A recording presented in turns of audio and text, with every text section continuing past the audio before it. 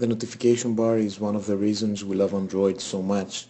You can edit the main functions of the device right from there without searching in the settings. The notification icons appear on the status bar at the top of the screen to report calendar events, device status, and more. So let's see how to view the notification bar. You swipe downward from the top of the screen to display the status bar. You swipe downward again on the status bar to display the notification panel.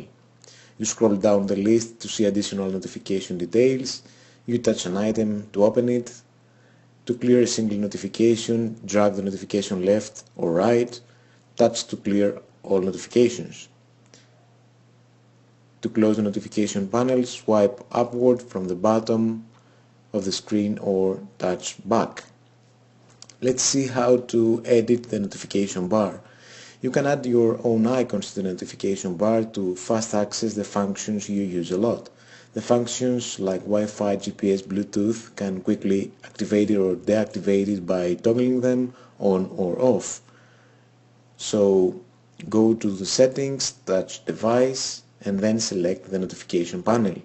Select if you want to control the brightness and volume from the notification bar, enable or disable the recommended apps, and now set the quick setting buttons.